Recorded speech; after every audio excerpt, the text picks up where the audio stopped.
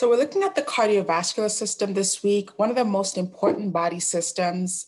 We can associate the cardiovascular system with overall health of the human body, right? So the cardiovascular system is really important as it applies to oxygenation and circulation. And so we can imagine that the changes here are going to be very impactful on overall health.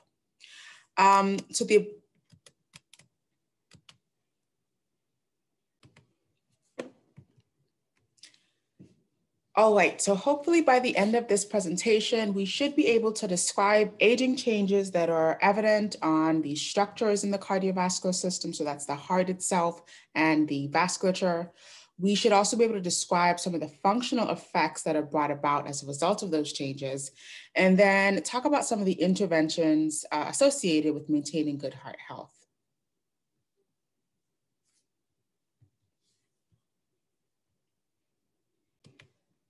So let's kind of start out by revising some of the anatomy of the cardiovascular system. So it consists of, as we mentioned earlier, the heart, which is the pump. Essentially, it's got two atria, two ventricles, as well as the blood vessels, so including arteries and veins, and then the actual blood that is being circulated. So these are the components of the cardiovascular system. We can also talk about the main functions that are brought about by the system. So there's transportation of nutrients, oxygen, hormones, as well as the removal of byproducts, so waste products such as nitrogenous waste and other byproducts from metabolic processes. This system also helps with the immune function because it provides the circulatory component, which is the blood, for the circulation of white blood cells, antibodies, even phagocytes such as neutrophils and macrophages. And so it's going to help in the protection of the body by being able to circulate those cells to sites of inflammation or infection. It's also going to regulate body temperature, pH, the osmolarity of our cells, so the amount of water in our cells, as well as circulate other important molecules like proteins that help with blood clotting. And this will obviously be important in wound healing and tissue injuries. So these are just some of the many functions that are associated with the cardiovascular system. And we can see how, although it's a system in and of itself, it's really lending itself to all of the body systems, especially because of the function of transporting nutrients and oxygen to the other body systems that need that. The heart itself also acts as a pump to circulate blood throughout the body. And so this is what is used to circulate some of the other molecules and components that we talked about, such as immune cells and hormones.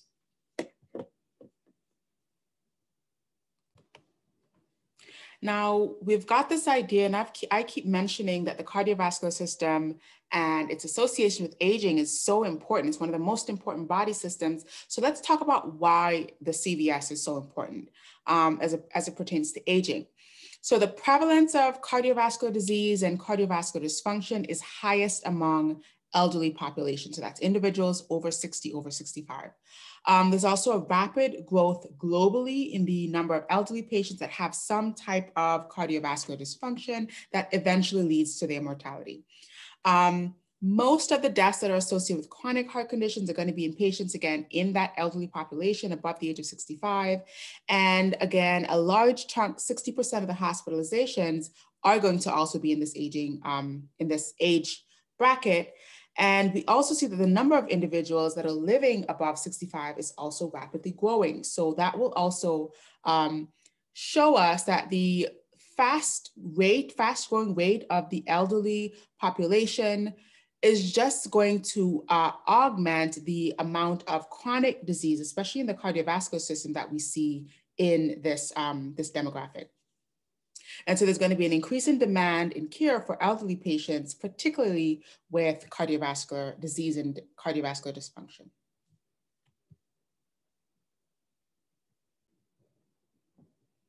And so we can see here when we look at the risk for coronary artery disease, so that's plaque formation seen within the arteries, the risk of that increases steadily and progressively with age. And we can kind of compare the risk, let's say in the age range 30 to 39, it's quite minimal, even more so for women. And then by the time we get into the 50s and 60s, that risk has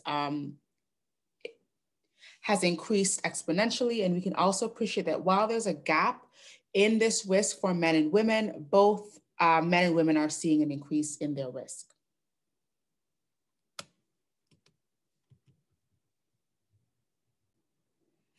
Now let's talk about some of the structural changes that we can appreciate to the cardiovascular structures with age. And I kind of want to reiterate this idea that we're delineating this from actual pathology. So from injury, we're delineating this from malignancy, from actual pathology. And so this is the kind of change that we would see traditionally with age in the heart and the vasculature. So we see increased thickness of the walls of arteries. This includes this calcification of the valves, which causes stiffening of the valves, and then this dilation of the chamber itself. So because we've got this thickened chamber, the volume for filling has decreased, and the heart has to work even harder to compensate the thickening of the arteries, as well as the stiffening and calcification of the valves. We see a decrease responsiveness of our adrenergic receptors and baroreceptors to things like postural change. And so whereas the autonomic nervous system would kick in and adjust for postural changes, adjust blood pressure for postural changes, we see a blunting of that response as a part of age. This leads to dizziness and lightheadedness with change in posture that's sometimes experienced with older individuals. There's an impaired functioning of the SA node, which is the pacemaker of the heart. And so we see a decrease in the number of these cells, which leads to an impaired rate and rhythm in the heart. There's also impaired functioning of the blood vessels, tying back to this increased thickening in the wall of the blood vessels. And sometimes there are plaque formation changes and inflammatory changes that are associated with vessels as well. This is what leads to the narrowing of the lumen of vessels. We see an increase in the systemic arterial blood pressure, which is really caused because of the decreased elasticity of large arteries, such as the aorta. And when they lose their elasticity, they become more stiff. And so we see these higher systolic, higher systemic blood pressures, which also lead to this thickening of the ventricular wall as the chamber has to work harder to compensate against these stiff vessels and this high systemic pressure. We also see atherosclerosis, which I kind of mentioned earlier. So this widespread plaque deposition in arteries, particularly smaller arteries, such as the coronary arteries that supply the heart or arteries that supply the brain. This can lead to heart attacks and strokes as a result. And then another interesting, more histological change that we see is the deposition of lipofuscin. So lipofuscin is a brown pigment, which is usually deposited in multiple organs as a part of aging. We see it in the brain, we see it in the liver, we even see it in the retina, parts of the eye. And we definitely see it in the heart muscle. It usually aggregates around the nucleus and is sometimes referred to as the aging pigment because it's just usually seen, usually associated with aging organs and particularly aging muscle. And so we want to point out here as well that the veins don't usually have enough of a change structurally to impede normal functioning, even though they're associated with valves. The way that we see the valves stiffen in the heart, we don't actually see enough of a valvular change or change to the vein, the walls of the vein, that would impede the more passive process of veins in general.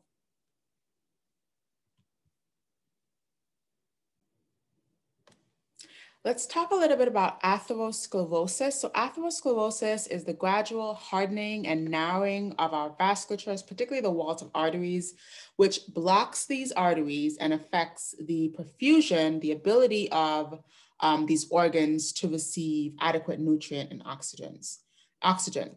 And so this is usually brought about by inflammation and damage to the endothelium, which is the underlying layer of the blood vessel. And so when this type of damage occurs, there's usually aggregation of other cells that try to compensate for that vascular injury. And so there's this aggregation and plaque formation, which eventually narrows the lumen of the vessel and creates blockages that sometimes will even completely impede blood flow and circulation.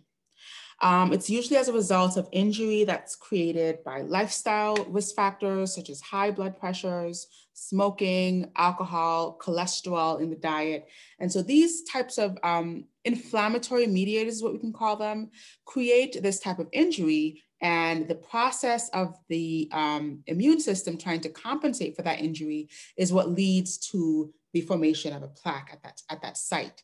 And so it eventually aggregates and forms and grows over time until it can completely impede perfusion. This is where we get our strokes, heart attacks, and just general vascular disease that is associated with this type of vascular change.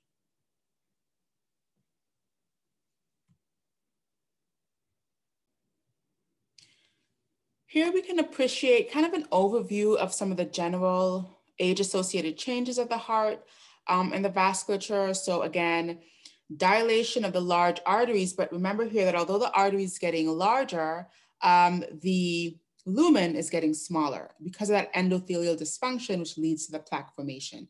We also see thickening of the tunica intima. This is called the intima layer. It's one of the middle layers of the vessel, which is really created by smooth muscle. And so as we see hypertrophy of that smooth muscle, we then see this thickening of the vascular wall, which culminates with this blockage. We see impaired contractility of the heart muscle itself. We see abnormal rate and rhythm, again, because of the loss of the SA nodal cells. We see that left ventricular hypertrophy that I talked about as a result of higher systolic pressures and calcified stiff vessels, calcified stiff valves as well. And then we see, because of this thickening heart muscle, this hypertrophy of the left ventricle, we then see what's called diastolic dysfunction, where the heart does not fill as adequately because the volume for filling is diminished because it's kind of taken over by the thicker ventricular muscle. So the heart doesn't fill as well, it doesn't relax as well, and as a result, there's insufficiency, because if you can't fill well, you can't pump blood out well, right? So there's that diastolic dysfunction, which is a result of the left ventricular hypertrophy.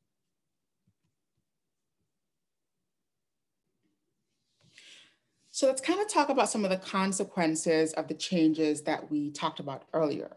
So as a result of all of those structural changes to the heart wall, the chamber size, the valves, and the vessel wall, these are some of the consequences that we can see functionally in older individuals. So there's an overall increase in the heart size. This is called cardiomegaly. Particularly the left ventricle, as we've pointed out. There's an increase in the accumulation of elastic and fibrous tissue, as well as collagen and fat, especially around the SA nodal region. This, together with the loss of SA nodal cells, results in a decrease in the heart rate and heart rhythm. There's the calcification and the stiffening of the cardiac skeleton, which are really the fibroskeletal structures that kind of frame out the heart and the chambers. And as that gets stiffer, it's harder for the heart to actually relax adequately and pump adequately, together with the decrease in the volume of the chamber. This results in a less efficient pump overall. There's also a slowed conduction velocity through the heart. We also see things like hypertension, coronary artery disease, the deposition of that lipofuscin pigment we talked about earlier. And this is usually a part of cardiovascular disease, but there's just worse prognosis for older individuals when we see these types of changes to the heart. So that is to say that there's a higher risk factor for elderly individuals to experience heart disease because of these underlying changes that are associated with aging to begin with. And so on this slide, I wanted to point out the kind of fibrosis and calcification of the cardiac skeleton that I talked about earlier. So this is the cardiac skeleton, which is kind of the fibroskeletal framework of the heart. And as we can see here on a histological representation at the bottom, there's this fibrosis, this fibrous deposition, collagen deposition. All of these fibers just kind of create this stiff fibrotic skeleton, which is what results in that decreased efficiency of the heart to kind of move the way it did, the way it once did, as a part of its function as a pump. And so when you see this fibrosis, the heart becomes less adequate at filling and at pumping, and less adequate as a pump overall.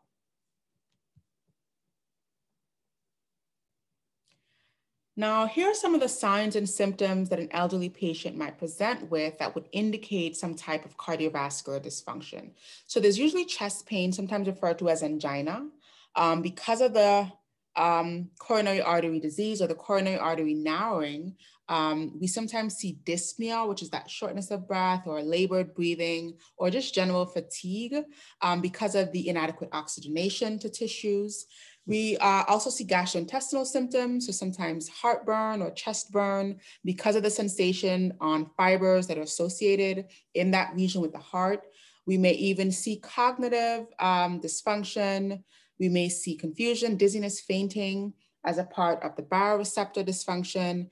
And then as a part of the dysfunction that's seen with heart rate and rhythm, we can see tachycardia, which is a really fast heart rate, or bradycardia, which is a really slow heart rate. And these two symptoms are also associated with general cardiac arrhythmias, which are any types of rate and rhythm dysfunction that's associated with the heart.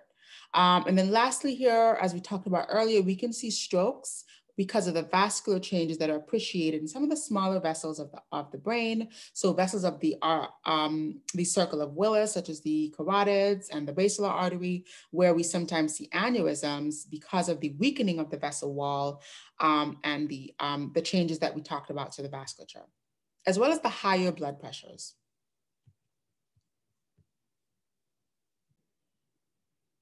And so here are some general warning signs. So again, signs and symptoms that we may see in a younger individual and may not be as alarming, but when we see these signs and symptoms in older individuals, so above the age of 65, we're definitely worried about possibly cardiovascular disease. So shortness of breath in general, swelling of the legs of any kind, swelling of the face as well, chest pain or chest discomfort or cardiac, what sometimes people refer to as just heartburn. We definitely want to take that as a possible sign of cardiovascular dysfunction.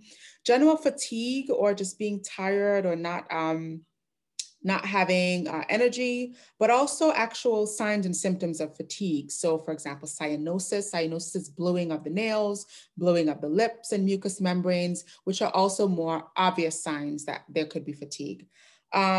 We may even see change in exercise tolerance, which is another giveaway about fatigue.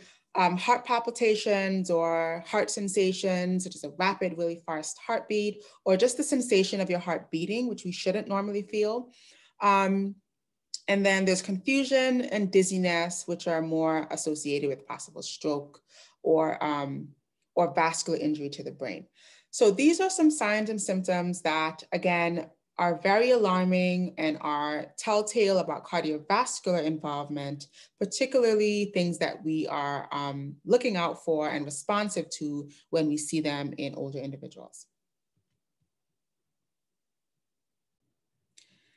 Now, what can we do about aging and the heart? How can we promote healthy heart aging? So the science shows that there are a couple of things that are more likely to result in better heart health with age and decrease some of these changes that are seen with age to the heart and the vasculature. So definitely number one is going to be an active lifestyle. So because the heart is a pump, and its job is to pump blood around to the tissues, as we decrease in our ability to use that pump effectively, then it decreases in its efficiency, right? So the less you use it, the less efficiently it works, kind of thing. So keeping physical activity up, especially aerobic exercises, aerobic activity. It's also going to help in just overall good health, so weight control, blood pressure control. And so while the heart has many benefits to gain from an active lifestyle and physical activity, this is also going to be more beneficial on a larger scale. So things like general well-being, mental clarity, and all the other benefits that come along with exercise and physical activity. Also, we want to think about things like diet. So some of those inflammatory compounds and substances in our diet, like trans fats, saturated fats, salt, refined sugars, these are the things that create this really inflammatory environment in our body and increase the plaque formation and the hardening and the narrowing of our vessels, which is called atherosclerosis. We also talk about some of the other lifestyle things like smoking and drinking and how they can also contribute to that inflammatory environment and the plaque formation. So avoiding those types of lifestyle risk factors is another important modification that can avert some of those cardiovascular changes.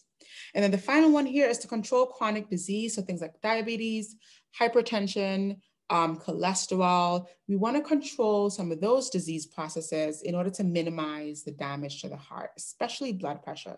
High blood pressure is one of the most injurious events that can happen to the heart muscle, to the vessel wall. Just having sustained chronic high pressures damages vessel walls, makes the heart work harder, and just speeds up the rate of aging on the cardiovascular system. So now that we've kind of talked about some of the changes here, and this week you're going to post a voice or video contribution and kind of explain from your point of view, again, drawing on your experiences, your research, or what articles you've come up on, why is cardiovascular dysfunction a good predictor of mortality in aging populations? And what types of cardiovascular change do you think are associated with being the most detrimental to overall health?